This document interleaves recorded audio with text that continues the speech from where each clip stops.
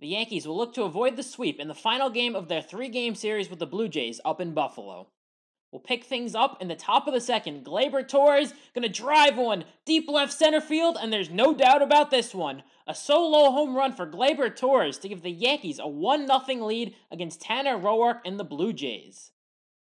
So we'll go ahead and take a look at the replay. These highlights I got from MLB.com, so not the full game highlights that you guys are used to. We'll see Gleyber Torres touch up on home plate, and the Yankees take a 1-0 lead. We'll now go bottom of the second. Derek Fisher going to drive that fastball from Deivi Garcia deep to right center field, and this one is gone. Derek Fisher with a 2-run home run deep in the air to right, and the Blue Jays now have a 2-1 lead with 2 outs in the second. Deivi Garcia, his 3rd major league start for the Yankees. We'll see Derek Fisher rounding the bases there as the Blue Jays take the lead in the second, but would that lead hold? We'll see.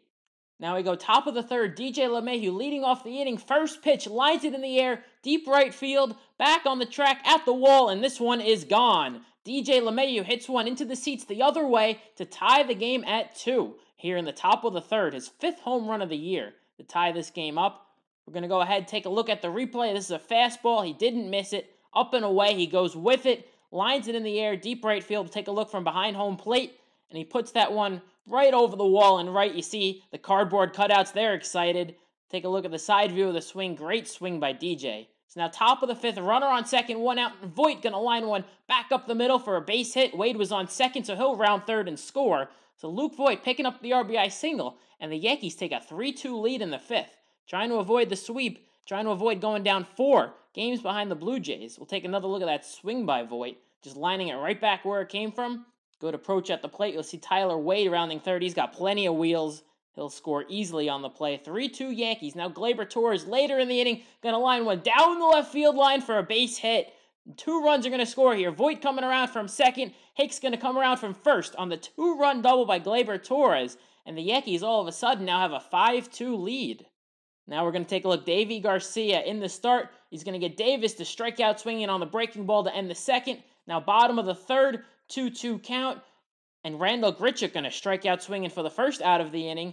Next batter, Travis Shaw, caught him looking, fastball, clipped the outside corner, nice frame from Sanchez, and Guerrero going to strike out swinging as Garcia strikes out the side.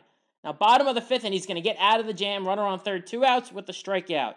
Now Shaw leading things off in the 6th, he's going to go down swinging, start off the inning, and now bottom of the 7th, final batter he faced, Deivi Garcia, gets the fly out. 7 innings of 2-run ball in a game that the Yankees absolutely needed to win. 5-2 to hand things over to the bullpen.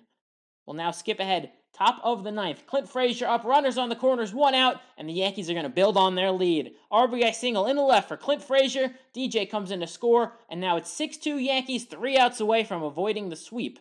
We're going to go next batter now, Gleyber Torres.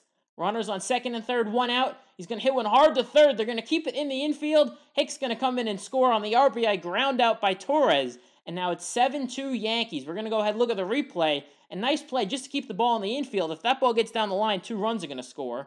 So VR is going to throw and get the out at first. But 7-2 Yankees, bottom of the 9th. Aroldis Chapman gets it done. He strikes out the side in the 9th.